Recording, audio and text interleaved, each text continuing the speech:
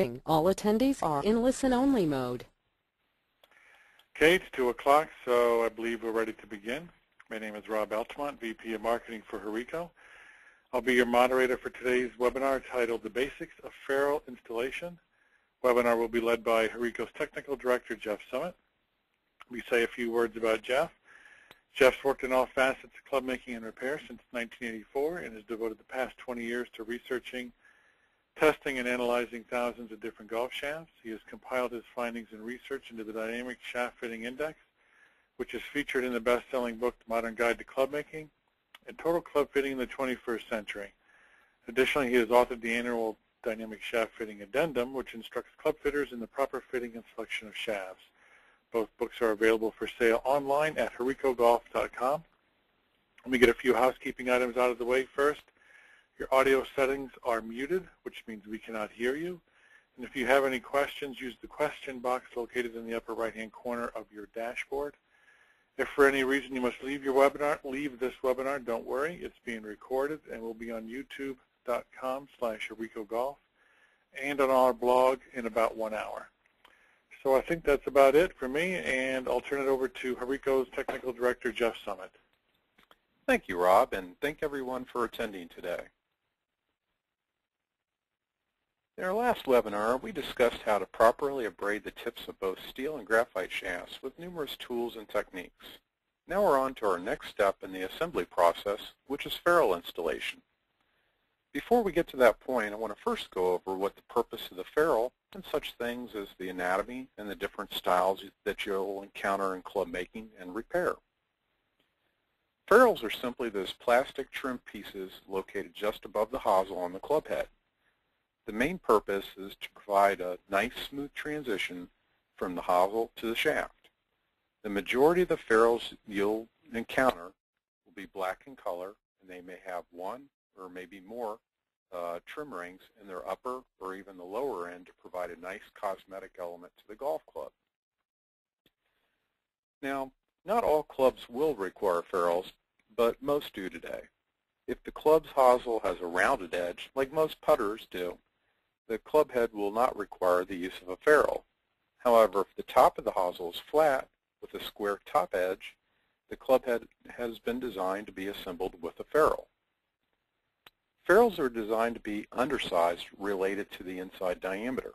That is, a ferrule that's designed to fit a 370 parallel tipped shaft will actually be intentionally manufactured with a .368 inside diameter.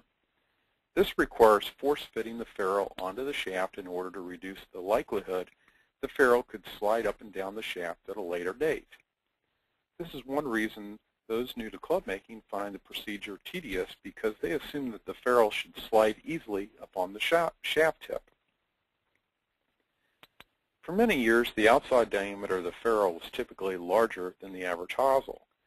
This requires the club maker to turn down or sand the ferrule flush with the outside diameter of the hosel to provide a nice smooth transition. Many club makers find turning ferrules takes up valuable time, or they simply don't have the right equipment to do so. And to eliminate the need for sanding the ferrules, it's useful to have an appropriate size ferrule. In the case where the ferrule is undersized, or the base or the bottom part of the ferrule is smaller than the outside diameter of the hosel, this shows poor workmanship. The best scenario is to find a ferrule that fits almost precisely. You have to realize there are tolerances with the outside diameter of the hosels, as they're often hand-polished during the finishing phases and will not match outside diameter for outside diameter each and every time. This is the reason why turning down the ferrule is the most acceptable method. At Hireko, we actually made your work easier providing different size wood ferrules. Plus, we've standardized our hosel diameters with respect to product category.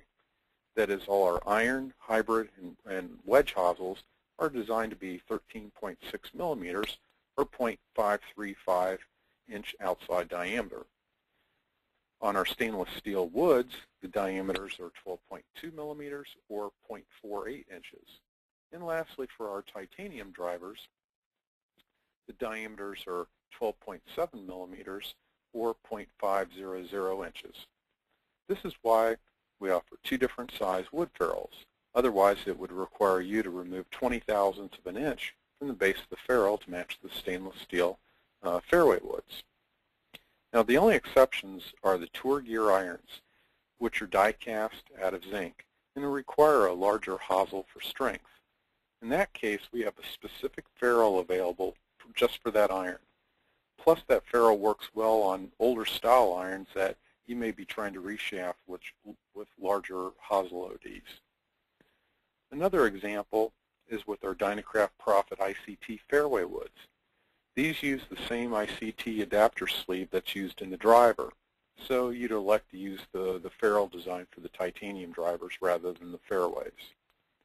This is why it's helpful to be able to measure the outside diameter of the hosel accurately with calipers, especially with a club or a brand you may not be familiar with. We'll also talk about these adapter sleeves later too. Now, when selecting which ferrules to use, the requirement is to choose the type that's not only designed to fit the diameter of the shaft being used, but to suit the design of the club as well. It's customary to select the length of the ferrule based on the length of the hosel.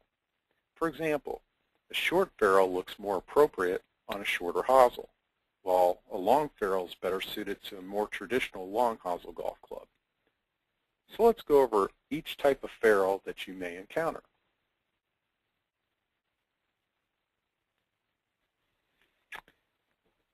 The first one is the standard iron ferrule. These can also be used for hybrids and wedges and will range in height from an 1/8 inch to about 1.25 inches tall, with the shorter ferrules being the most popular. As mentioned before, the inside diameter is slightly smaller by 2 thousandths of an inch than a typical 370 iron shaft. This allows some tolerance when abrading the shaft, so the likelihood that there's going to be a forced fit to prevent the ferrule from sliding up and down the shaft. Now, iron ferrules are available to fit both taper and parallel tip shafts, but I find you really don't need specific tapered ferrules. Since a taper-tipped iron becomes larger in diameter as we move up the shaft, by the time it's pushed up above where the hosel is, a standard 370 iron shaft fits tightly, at least if you get ferrules that are at least a 1/2 inch long. Now, metal wood ferrules are narrower diameter versions of their iron counterparts, typically ranging from an 1/8 inch tall to 3/4 of an inch in length. Metal wood ferrules are available in 335 inside diameter, and some are available to fit 350 tip shafts. Most metal wood ferrules are designed to fit titanium drivers and then sanded to fit flush, which we'll get into later, to the smaller diameter stainless steel fairway woods. Remember, Hireko offers both matching ferrules to fit precisely with each type of club head.